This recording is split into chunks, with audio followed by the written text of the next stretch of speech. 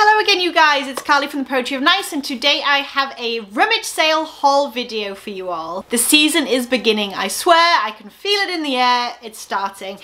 So I was driving to my monthly rummage sale that goes on all year round, and I happened to go past a church that was having a sale, a church-wide sale that wasn't advertised, so I spun around like you would not believe, and I'm glad I did. I got some really good stuff. Real quick, if you're new here, I am a reseller. This channel is all about reselling online. I sell on Etsy, eBay and Poshmark, and I do that personally while being a stay-at-home mother to 3 little boys, 5 and under.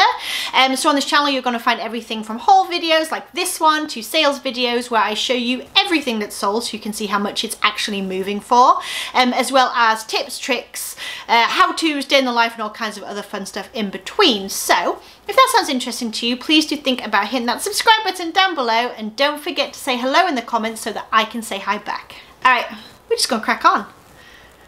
First things first. So at this very first church rummage sale, all of the clothing, oh it's so soft, all of the clothing was 50 cents, which is amazing as a reseller, and the plush was 25 cents for small, 50 cents for large. Believe it or not, this guy did qualify as large, so he cost me 50 cents. He is from the Disney parks. My sons actually eyeballed this particular plush when we were there back in October, and he was like $70 to $80 then, I think, and yeah, 50 cents, what a steal. So I grabbed him with them in mind. However, then I took a sneaky look at comps, and it looks like he is no longer sold in the parks.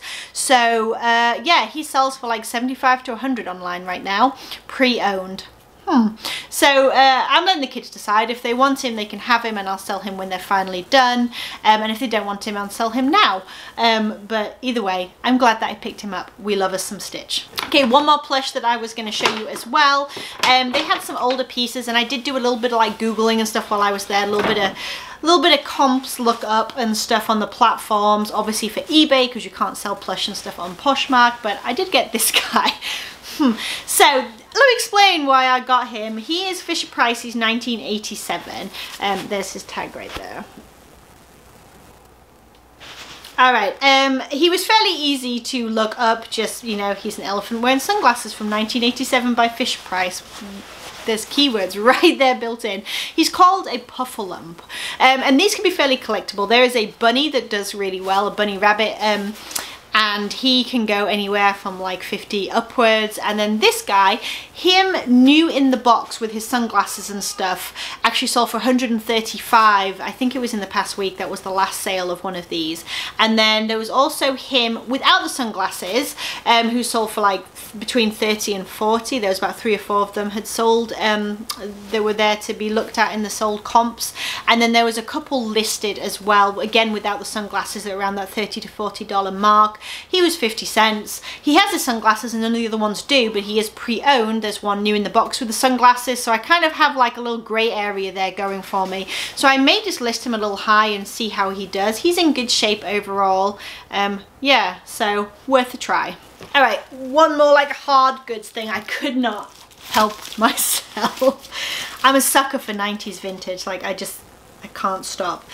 So essentially, cool pattern. It is Power Rangers, obviously, but you can see here what it is. It's an underbed cardboard storage box. I actually got 3 of them. They're all new in package, and they're all from 1994. There are actually none online that I could see available when I looked. Again, sometimes it looks a little different from your phone than it does from the computer, but I did notice that some of the 90s Power Rangers memorabilia in general and decor was selling for a decent price, so I figured for 50 cents a piece I'm gonna grab these. It's 1994, still new in package. It's so cool, and I will find a new home for them, I'm sure, but it may be a sort of put up for either auction or put up high and just kind of read the market situation. Alright, and I think the rest that I have is all clothing, shoes, bags, that kind of stuff. So like I said, I did this one rummage sale, and then I went to my usual monthly one afterwards. Everything combined, the plushes, everything. I spent a total of $27.50, and I have my usual giant tote right here full of everything. It's big. It's not shy. So yeah, pretty good price point. I think it worked out at 57 cents on average per piece, so just bear that in mind as my average cost of goods. 57 cents. All right, let's get stuck in. So I actually, believe it or not, was fairly picky. It's funny because at 57 cents, there's not a lot that you could buy that you wouldn't make a profit on, but I was still trying to you know, buy stuff that like interested me or that I thought was actually kind of cute or stylish or very seasonally appropriate, something like that. You know, I was trying to be more mindful, basically. Having said that, first piece is Chico's, which I always say, you know, maybe go steady with. It's a size 3 though, which is one of their larger sizes, and I actually really like the print. Chico's has actually been doing really well for me on Poshmark. It sells pretty quickly. So this has a cold shoulder detail, which is quite nice. It's just a really nice orange floral print t-shirt with that cold shoulder. So larger size, decent brand, nice print, nice style, 50 cents, done. Next piece is by Daniel Rain, which is, I think, usually like it can be a Stitch Fix brand. There we go. It's a size extra large again, so a nice size, and it is just a blue polka dot pop over blouse. There we go. You know, again, seasonally appropriate. It'll work. Next piece is Coldwater Creek. I often don't pick this up, but this is a size large, and it is a linen blend. It's an open knit short sleeve open front cardigan in like sort of a, no, it's a white, it's quite a bright white. Again, style, the fabric content is good, the brand is okay, the size is pretty good, and again, seasonally appropriate is why I picked this up. I grabbed this because it was new with tags and I liked the print. So it is Talbot's. It is the older Talbot's tag, and it is a petite. It's a 4 petite. But like I said, new with tags was $138 originally. Here's the slightly older tag. There we go. And it's just a little, I guess it's like a sheath dress, and it has a lily pad print all over it. How cute is that for spring or for Easter or something like that? So I'm going to get this listed nice and quickly. But yeah, newer tag Talbots that was $138 for 57 cents. Yes. Can't always help myself. I don't really know anything about this brand, but it's newer tags, so I kind of threw it in the bag and I figured I'd just look at it afterwards. It's Hannah. Again, I don't know that it's anything particularly interesting, but it said it was originally $40. I'm sure it's sold at like Kohl's or JCPenney or something like that. It's a size large, and it's just a cable knit sort of fairly light sweater, and it has like a multicolored knit to it. It's like a cream with multicolored, almost like speckles. So I figured we'll try it out new with tags. That will probably, I would imagine that will sell on eBay. We'll see. I did have a Lewin Grey top as well, which is actually going through, it's like in its stain removal process right now because there were some marks on it, but I figured for 50 cents I was going to sort of take it home because I think it was an extra large and it was nice. It was like a nice knit short sleeve top. I was going to see if I could bring it back to life. So this is Soybu, which I think is kind of like an athleisure, like yoga type of brand. It doesn't sell amazingly well, but oh, what's that on the front? Oh, it's okay, just a bit of lint. All right, but it does have this like open spaghetti strap detail, and it's a very loose kind of swing dress with pockets, which is always nice, and it is a size extra large as well, so I figured we would try that one out. Nice for summer and spring. All right, this, I love me a vintage sweater, if it's the right kind. So this is a large, it's made in Taiwan, Easy Spirit. The brand is nothing that I really know about.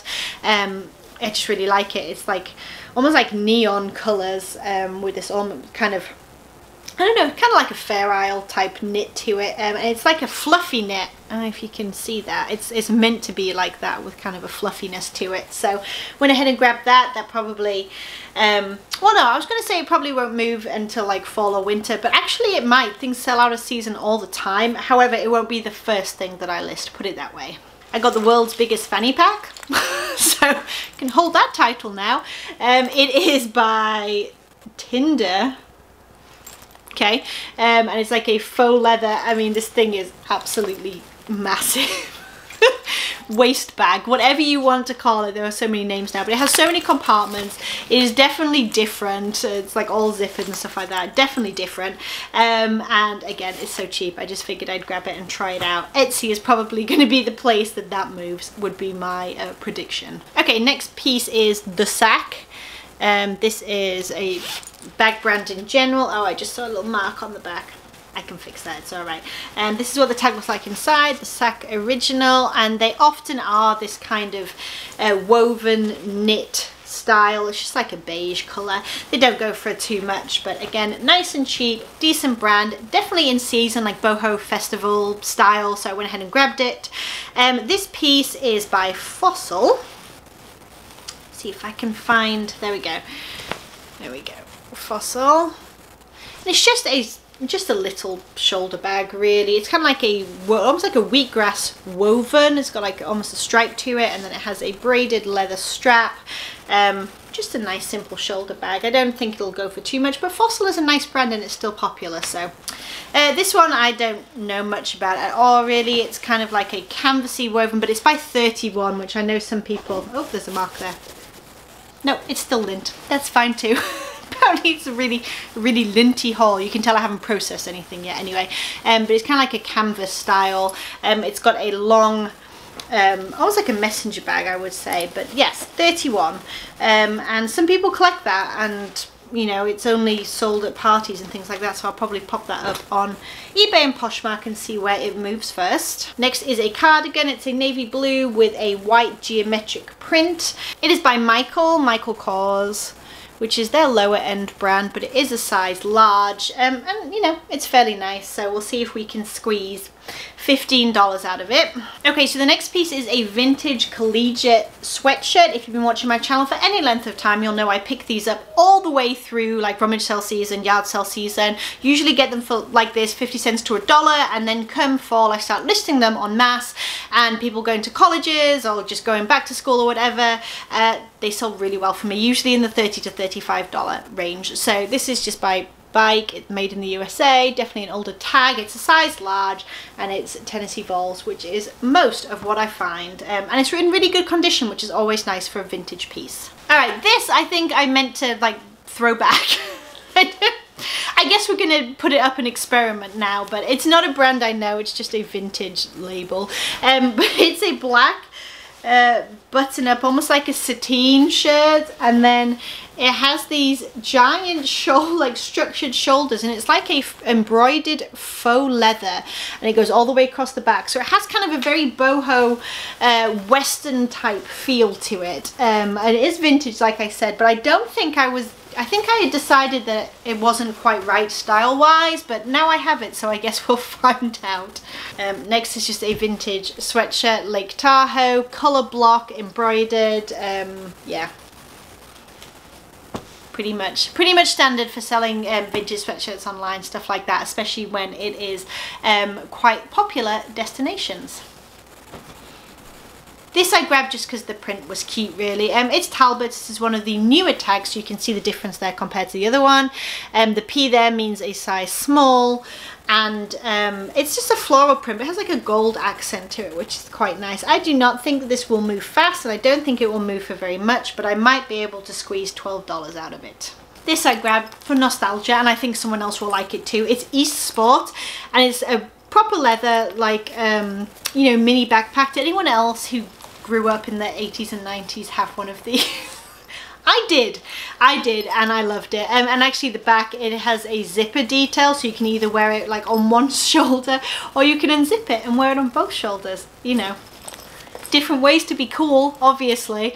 But yes, it's like a slightly color block, and it has your metal hardware here, and then the slide buckle that was so popular with these. So yes, I think someone's going to really like that. Watch this space, we'll find out. Okay, another vintage piece here. I do love selling my vintage sweaters.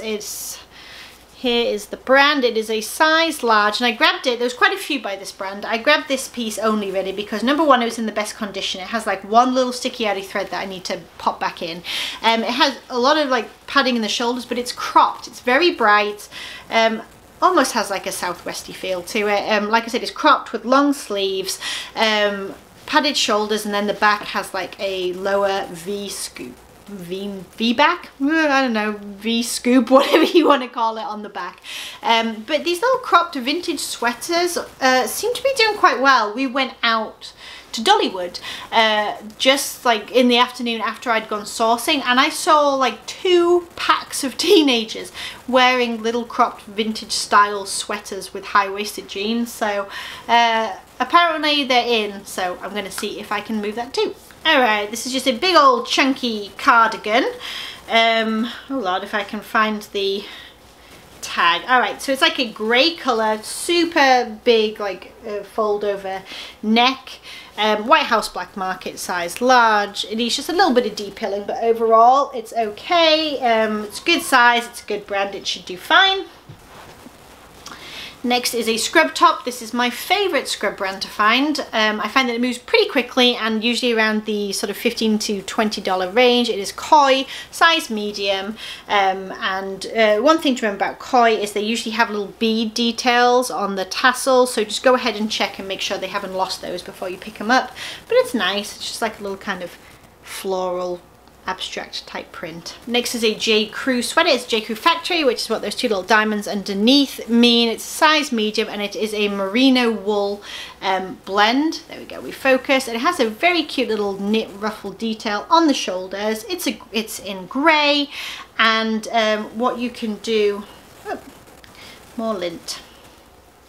Just a lint kind of day. And what you can do is down here where you have your fabric content on the inside of the sweater, you can actually also find that this was from fall 2017, and the style number you can see right down there at the bottom. So that's a great tip for finding out, it's right down here, finding out the actual name of a piece. And if you are interested in using stock photos and things like that on Poshmark, that's also a way to find the photos. Next is just a bra. I grabbed it because it's just a nude. It's like a full coverage, which is what this like larger cut means. It's underwired, all things that you would want in your title on eBay, for example, or to note in your listing. And it's by Soma, embraceable full coverage. There is the actual name of it as well, so that will definitely help to sell it, because you can say the actual sort of like product name, as it were. This I grabbed purely because it was new with tags. It's apartment 9, but it's an extra large, so it's a good size. I thought it was a pretty, whoop, there we go. I thought it was a pretty cool, cute style. It's like a sheer blouse with a sort of cami underneath built in, and it has a really nice black, almost like an ethnic print down the bottom, and like I said, it was new with tags. It was originally $36. It was sold at Kohl's, so it probably wasn't $36, it was probably discounted, but I might be able to squeak sort of $15 out of it, we'll see. Next is one of my favorite brands to find. It is Hot Cotton. I find that this usually, it's a size small, moves pretty quickly, especially in this style where it is like a like not button up, it's just a sort of pop over. It's very boxy. It's, I think this one is 100% linen and kind of a light lime green, and I would use the word lag and look in my title, boho, lag and look, that kind of thing, because of the boxy fit and just the overall style of the piece. I really like selling this brand. I think that Hot Cotton shirt as well will probably go for around 25 to 30. Next is Lane Bryant. Not something I pick up usually, but this is a good size. It's 26-28. That's one of the slightly newer tags. The old tag, like the very old tag, has like a cursive to it, and I think there might be a newer tag since this one now. But anyway, it's like a semi-sheer, almost like a snake print, I suppose you could say, just pin tuck pleated, I guess. Career blouse. Nice and simple, great size, so we will pop that up. This is a scrub top that I could not resist. I do get some character scrub tops when they are like more obscure characters, or they're super cheap, or they're just in really good condition. I have like very nice specific prints that I can use good keywords with. It's a size extra large and it's the Muppets, but I grabbed it because the characters are not the ones you usually would find. It's Beaker and, is it Dr. Bunsen, is that it? Correct me if I'm wrong. Let me show you the print. I love it. It's so good. Really, really good condition. Like I said, size extra large. So because it has characters that aren't your usual, you know, your Kermit and your Miss Piggy and all that kind of stuff, I figured it might do quite well. Okay, the next is another vintage sweater. It's Nautica, size extra large, made in Hong Kong, but I grabbed it because this thing is so heavy. I grabbed it because I just really like the style. It's just a very classic kind of 90s, almost like a fair, like Nordic type print, I don't know, sweater, oversized grandpa sweater, cozy sweater, all kinds of different keywords. But I like the color palette though. It's really brightly colored. I don't know if the camera's really doing it justice, but yeah, so I went ahead and put it in my bag. This thing is going to be fun to photograph. There was a few prom dresses at one of these Rummage sales, and a lot of them had damage because they were older. Unfortunately, this one does not have any labels that I can see or any kind of size tag, which I've sold vintage prom dresses without size tags before, but they did take a longer time to move because obviously it's harder for people to gauge how they're going to fit. But we have giant puff sleeve, short sleeves, a fairly high neckline, and then a dropped waist with, I don't know if you would call this like a trumpet skirt almost, like it's a flare with a beautiful bow detail and some kind of stacked ruffles and things like that at the bottom. Lovely. And at the back, because that's not enough, the back has a low V. There we go. All right, so it's not very blinged up. It doesn't have like a whole load of ruffle and stuff, so I'm thinking probably around $40 to $50 for that. We shall see. All right, this is a 26 to 28, so it's a nice plus size piece. It's vintage Mickey Mouse, and it's like a baseball tee. It does have a bit of wash wear to it, but it has this embroidered Mickey Mouse right here. This says Team Player. This thing would be amazing to wear to bed, or even just, you know, to wear to a baseball game if that's what you're into. So I thought it was really cool. Went ahead and grabbed it for the 57 cents. I sell a lot of vintage Disney pieces, but I don't often find the plus sizes, so when I do, I absolutely grab them. All right, we have a pair of plus size Levi's. They're the demi curve boot in a 20W, and they're just a nice dark wash with, as it said there, a nice boot cut. You need to straighten those hems out a little bit, and a stitch detail on the back pockets. I tend to do pretty good with the plus size Levi's in like a nice modern style and in good shape, so maybe like between 20 to 30 with those. This I grabbed purely on style. Unfortunately, the size is a bit small. It's a Talbot's 4 Petite. I think somebody just donated their entire Talbot's wardrobe, quite frankly, because I left a lot of it behind. But it is a red and white polka dot pencil skirt, and I'll absolutely use words like retro, pinup, VLV for Viva Las Vegas, that kind of stuff in my title to help sell that. Next is another pair of jeans. This is by Torrid, size 18. I love selling Torrid denim. It seems to go really quickly for me in my past experience, and these are the boyfriend, there we go, it's right there, fit. Just again a nice dark wash. It's going to have a slightly shorter inseam usually because it's a boyfriend fit, but they're in really good shape. That is one of the newer Torrid tags as well.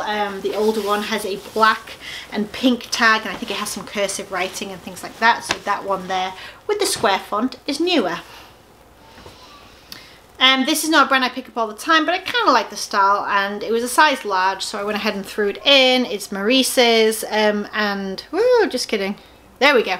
And it's like a burnout top. It reminded me a lot of Prana, actually. If I hadn't seen the Maurice's tag, I would have thought first that it was Prana. But it's a brown and burnt orange burnout, and it has kind of like well, it's almost like a dream catcher. You see like the feathers and stuff, almost like a paisley dream catcher type print. I thought that would really look nice on my new white mannequin, so we shall see. Next is a pair of leather ankle booties. I grabbed them mainly on style, but I did double check the brand before I bought them, and they seem to sell between 25 to 35, which is pretty good. I really like the style, like I said, so I figured that they may do quite well, especially come fall. They're a size 8. They are leather. They have like a stitch detail all over them and almost like an ombre style toe, if you can see that there. It's meant to be weathered like that. And yeah, I just thought they were really cute, kind of like a little cowboy feel to them with a chunky block heel. So yeah, and they're by Nurture, in case you're wondering. There's the brand. which seem to be doing okay in comps. Alright, again, not a brand I usually pick up for women's, but it's size XL. It's Orvis. This is not cheap to buy in stores. It's like a red coral ruffle front cardigan. If you can see that, with kind of like a waffle knit to it actually.